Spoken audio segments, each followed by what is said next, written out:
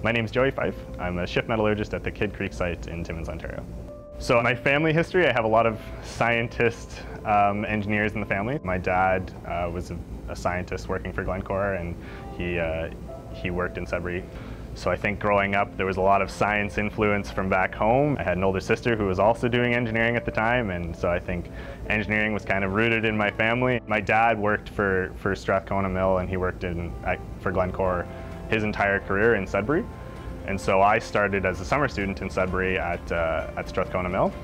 And I worked for 2 summers at Strathcona Mill, and then when I graduated after my university degree, I was actually hired by a company called XPS, which is another Glencore company that's based out of Sudbury. XPS hired me to come work for Kidd Creek.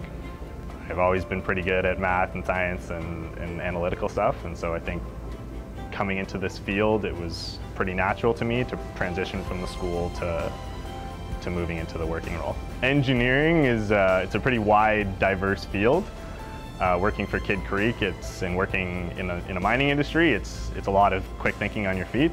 It's the on-the-job learning that you learn from your colleagues and learning from the industry leaders that you're really getting to interact with every day. That's where you do most of your learning on the job. I see the results of my work every single day.